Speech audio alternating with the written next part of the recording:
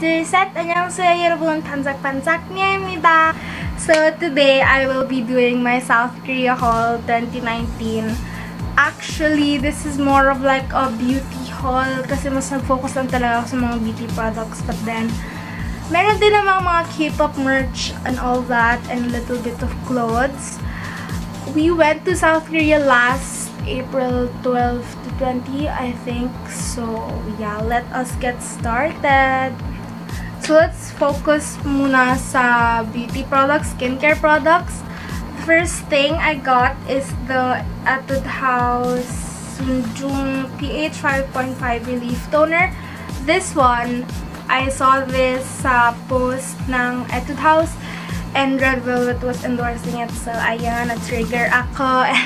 So I tried it. Actually, they claim that this line is for sensitive skin, ganyan, chuchu. So I wanted to try, and it's really good. It's really gentle. So I bought another one. Wait lang.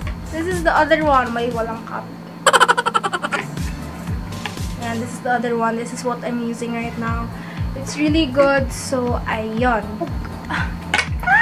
Okay, the next thing is this Sabrino facial sheet masks. Actually, I don't know how to call it or anong tawag sa kanya kasi naka-Japanese and Korean characters.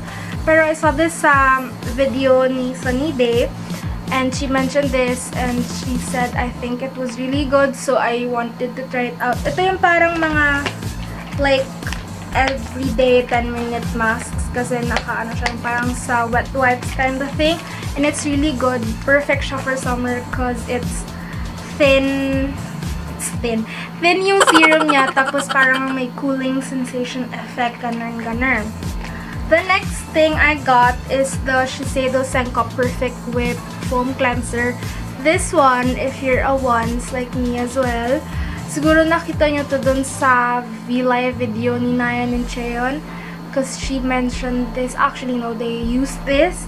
So, na-trigger ako nung nakita ko. So, it's actually really good. So, ayun, I bought another one. The other one is in my bathroom kasi this is what I'm using right now. Meron siyang tag na number 1, so I think it was really good and nang mark siya as number 1 in something. So, ayan. Next is the Honey Sierra Lip Oil by Etude House. This one, usong-uso sa kanila mga lip oil doon. So, like, I wanted to try this out. And it smells good as well. Nakaka-moisturize talaga siya. It's a bit thick, pero it's nice sa gabi. Because when you wake up, you have soft, smooth lips. Next is the Innisfree Green Tea Mist. This one, hindi ko siya na-recognize kasi nagbago na yung packaging niya. But it's really good as well. Let's try now. I bought 2 more of the small one and 1 of the big size. It's not with me right now. The next thing is this One Step Original Clear Pad by CosRX. This was really famous, so I wanted to try it out kasi they claim it to be good for acne-prone skin, and totoo siya, mamshi. Talagang if you apply this at night, you'll see improvements sa morning, I swear. Kaya yan ang resulta. Wala na siyang laman because I've been using it for the past month. Kaya sobrang late na talaga ng fall na ito. The next thing is related to that. Ito talaga, tinry ko na siya right after I got it. Nagustuhan ko siya. I wanted to try this one. This is the Natural BHA Skin Whitening Emulsion. This one works as good as this one. I swear, parang ito yung moisturizer form nito. And talagang mawawala ang mga hinanakit mo sa buhay overnight. This one, this is the Green Tangerine Vita C Dark Spot Serum. This one, I also saw this kay Sunny Day. This is not like yung actual product, pero she mentioned yung Vita C toner pads. So, na-trigger ako. I wanted to try the serum. Actually, it claims to lighten your dark spots. For me, hindi siya sobra for that. Parang pinapa-bright niya lang talaga yung skin mo. Pero, yeah, it does help with the dark spots. But, don't expect it to be so much yung talagang mawawala yung mga dark spots mo. Ganyan.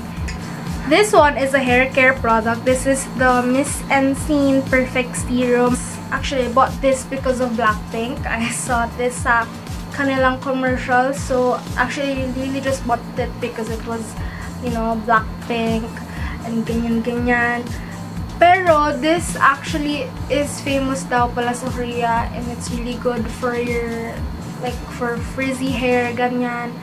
And, surprisingly, it is good talaga, guys. It helps with, you know, your frizziness. And I also saw this sa video ni Pommy of a Pink. This is the Miss Encine Hello Cream, Hello Bubble hair color. So this one is the Hello Bubble of Jenny in the shade, the color Choco, and then this one is Hello Cream naman. This is Jisoo. Yung color niya is black. Again, I only bought this because it was Blackpink. Pero, actually, I used this one na. It's good. And, yeah. Lumabas naman yung totoong color niya. And I can't wait to use this one as well. I bought contact lens from Olens. I don't know kung anong color to. Pero, yeah, it's just like the brownish. And then, they give you a solution for each contact lens you buy. So, ayan. Actually, malaki to. And, binisip. Sobrang konti na lang yan. Last, for skincare, mga sheet mask. Woohoo! This one, actually, is not a sheet mask. This is yung, Holika Holika Big Clear Blackhead 3-step kit. Ayan. This is pretty much expensive for, like, one sheet. I think it was around 5,000 won. And I bought tatlo lang. I've used the 2 already. I don't know, medyo hindi siya nag-work sa akin. But, you know, it might work on you. Pero, this is a bit overpriced for me. This is the Good Dal Green Tangerine Vitamin C Dark Spot Serum Sheet Mask. Ayan. I bought, I don't know how many pieces. I've used up a lot of this now. So I'm saving it up. This is just the sheet mask version of the serum I showed you guys kasi both of these are really good. So that is it for skincare and hair care. Now let's move on to makeup. So the first thing is this Clio Kill Cover Conceal Cushion. I've been eyeing this so much kasi sobrang na-rave talaga to sa Korea. Actually, umabot na rin siya here sa Philippines. And this is really good, I swear. It's the coverage talaga, parang wala yung makakatalo dito. And this is a bit heavy, pero okay na rin, you know, it has that coverage, so I really like this. This is I'm in the shade number 5, Sand. This is the darkest shade already. This one is the Etude House Double Lasting Foundation. I'm in the shade Amber. Again, it's the darkest shade already. As in, darkest shade na to. Ito yung, this is the color that it claims. Yan, ganyan ka dark. But it's actually this light. I'm gonna show you guys. Yan, it's that shade. I saw this kay Hazel. Next is the Too Cool First Cool Art Class by Rodin Shading. This was really famous in Korea and dito na rin sa Philippines, and sobrang ganda nito. This is how it looks like when it's open.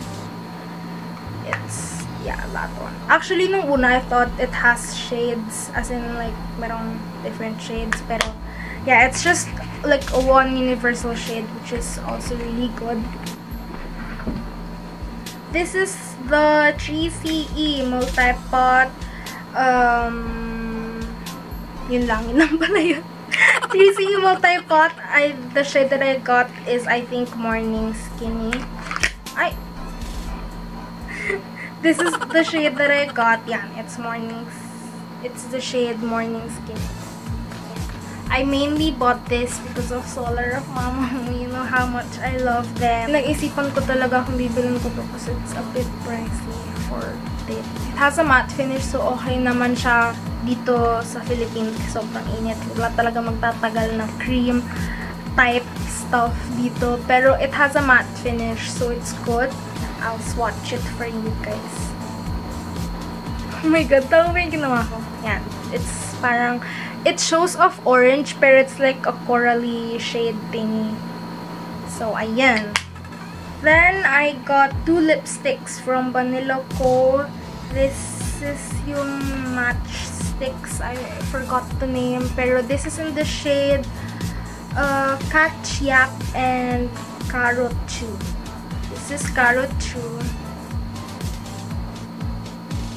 This is Carrot Chew. Parang burnt orange tingy-tingy. And then, this is Catch Yap. It's like yung original red shade. Ayan. This is like the difference. I saw this then sa video ni Solar, pero it's not the exact shades. I got different shades. Next is the Matte Chic lip lacquer ng Etude House in the shade, I don't know what shade is this. OR202 Too Much Orange. Again, I bought this because of Red Velvet. I don't know. Ito ba yung parang the one they endorse na they have each shades? I'm not sure. Okay, it's this one. It's that. Ayan. So, next is the 3CE I don't know kung ano na yung mga name ng products na to kasi nung nandun kami, tinapon na talaga lahat ng box kasi mas nakaka-add pa yun sa space. Pero this is the 3CE matte lipstick in number 16 in Heat. This is a brownie shade. Kasi the reason why I wanted to buy a brown shade lipstick. Oh my god, sabi ko. A brown shade ng lipstick sa 3CE kasi sila yung parang, oh my god, sila yung famous for those kinds of colors. So it's like this. Ayan. This is the 3CE style na the Eye Switch in Double Note. Nung nandun ako, I was finding talagang famous eye glitters there kasi, you know, they're famous for that, for their eye glitters. Ang mas gusto ko kasi sa glitter, yung parang hiwa-hiwala yung glitter, hindi yung buo. As like, pag sinwatch mo, hiwa-hiwala yung glitter. Yun yung mas bet ko na type of glitter. And this one, in the shade Double Note, is that. Wait lang. I'm gonna swatch one more time. You guys see that? Ayan. Parang ganyan-ish. Oh my god, I do not know how to do this. This is probably my favorite sa mga glitters na aking nabili. Next is this Innisfree Twinkle Glitter. This one naman, ito yung type na buo, like buo talaga yung glitter niya. Yeah. It's like buo talaga siya. Rather than this one, it's just like parang hiwa-hiwalay. Oh my god, can you guys see this? Ayaw niyo mag-focus na kayo. Ayan. Yan. Basta mas buo siya kisa dun sa 3CE, ganyan. 3CE Eye Switch Glitter. Clio Prism Air Shadow Sparkling in the shade 16 Coral. This one, I saw this kay Hazel again. In one of her videos, she mentioned na these glitters talaga were popular over Korea. Tapos talagang na-sold out siya, ganun. Actually, this one, ito yung na-sold out na shade talaga nationwide daw. Sabi niya, this is in the shade 16 Coral. Ayan. Na-sold out siya. This is the swatch. Oh my god. Nakita nyo ba? Basta it's this. Yan. Next naman is the Clio Kill Brow Auto Hard Brow Pencil in 5 gray brown. Bakit ako nag-space out? Yan. This is really popular as well. Okay, this is the shade. Yan. It's like, oh my god, I do not know how to do this. Yan. It's that one. And, I really like this. Kaya, nagplano ako ng bumili pa. But then, pero, sobrang fail kasi I bought a different product. This is the Kill Brow Waxless Powder Pencil. Tapos, iba pa yung shade. Yung hindi ko pa shade. OMG. Kasi sobrang talagang nakaka, you know, intimidate pag nandun ka. Kasi, ang daming tao, tapos hindi ka makapili. Ganyan. You were in Olive Young, guys. Olive Young. Yun yung parang, kumbaga, sa Hong Kong, kung may sasa, sa kanila, Olive Young yung sikat. It was everywhere. As in, if you drive around, Olive Young was, oh my God, hindi ko siya buksan mo siya. It was everywhere. So, ayan, it's a different product. Pero, oh well, you know, I'm just gonna try this out. The next thing is the Kiss Me Heavy Irritation Coloring Eyebrow. This one was very, you know, I think it's a popular product as well. Kasi nakita ko siya sa maraming K-pop idols. They really use this as well. I got the shade number 4, I think. Yeah. Do you swatch people? Do you swatch these things? Pero ayan. Ayan. It's similar to the Auto Hard Brow Pencil. Kaya this is the perfect combo. This is what I'm using right now actually. This is the Etude House Berry Delicious Cream Blusher in the shade yung shade to? Number lang. 02 OR201. So, it's like, you know, just peachy shade. Ako talaga sa makeup, I don't really have like yung preferred shade, like brownie lang, corally lang. I almost like everything. I don't think makikita nyo to. This is cream, pero when you like, you know, rub. When you like use it, nagiging powder siya. So parang cream too. Can you guys see that? It's that one. Yeah, it's the last one. This is the Heroin Make Micro Mascara. Alam niyo yung Heroin Make Long and Curl. That was the product I was gonna buy. Pero ayan, hindi na naman tumitingin si ate nyo, te. Ayan, Heroin Make Micro Mascara yung nabili ko. Pero this is good as well. It's yung mga thin, like, wand thingy. Yeah, it's like the thin wand thingy. So, for K-pop merch, I really didn't get a lot. Sin konti lang. Dinayo pa talaga namin yung with drama sa iPark Mall. It was really far actually. It was, tapos yun lang, ito lang yung dinayo namin sila. Pero it's worth it. Kasi I was finding a store where you can buy mga official merch. Pero like wala akong makita with drama lang talaga. So, we went yung sa iPark Mall. I believe they have 3 branches. One in Common Ground. Actually, we went to Common Ground. Tapos yung gusto ko talaga puntahan doon is with drama. Pero, yung with drama sa Common Ground, guys, wala na siya doon. I don't know. Kasi nagka-construction sila doon. So, I don't know if minove lang nila or wala na talaga doon. So, we went sa iPark Mall instead. Meron din isa pang branch. So, I'll just, you know, put it right here. So, for merch, yan. This is what I got sa iPark Mall. I got 2 Mamamoo albums. This is Red Moon. This is White Wind. Ito yung latest for Go Go Bebe. And then, this is for Egotistic. So, actually, nabuksan ko na to. So, yan. This is what it looks like. It's just, yan. Ito yung photo book. And then, this is the CD. And then, for the latest album, meron silang ganito na parang photo frame. Ah, wait. I'll get my photo cards. Yan. It's in my wallet. I think I got Wasa. I got Wasa for Go Go Bebe. Ayan.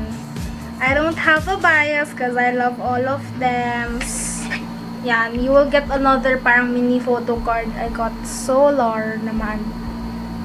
This is Solar's photo card. And then for the Egotistic album naman, it's pretty much the same. Ayan. It's just the red photo book. The CD, and then I got Iin's photo card. Yan. And this is her sign.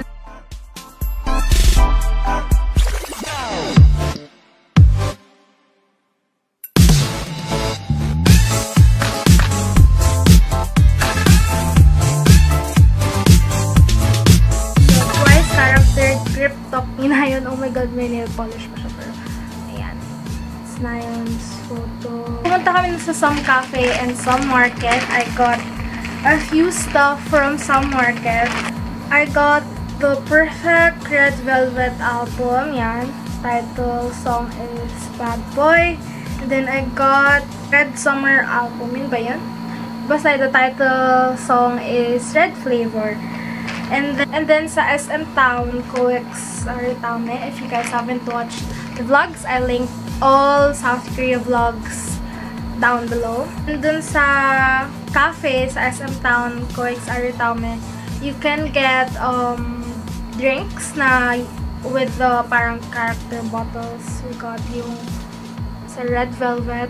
My sister has another one. This was our IDs nung we went sa isang part ng museum yan.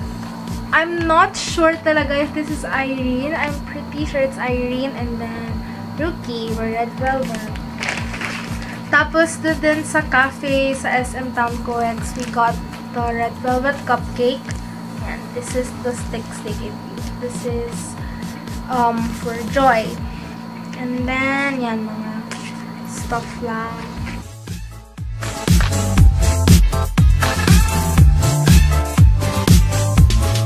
Bad Boy, nakahiwalay siya. So this is the parang photo. It's like the cardboard thing. And then this is the photo book. This is the CD.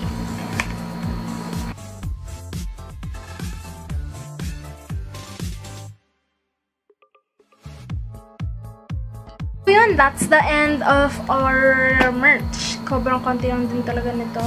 Next is clothes. Sobrang konti lang din nito. Kasi, you know, I focus talaga more on beauty products. Ganyan. For clothes, sobrang konti lang din nito. I got a black oversized sweatshirt with our orange thingy.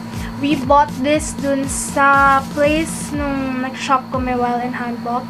That was uploaded in the South Korea Vlogs Part 1. Again, if you haven't watched it, it's down below. All these three, binili ko siya dun sa shop. This is just like a beige kind of pants thingy. And then the last thing is parang checkered. This checkered, parang blazer thingy. So yun, that's everything I got for clothes. No, if ito lahat ng kinuha ko, pero these, like, I got parang these socks na mahaba. Yan. Got something like this. And then I also got something like this. And then something like this. And then this is like Daisy. Yan.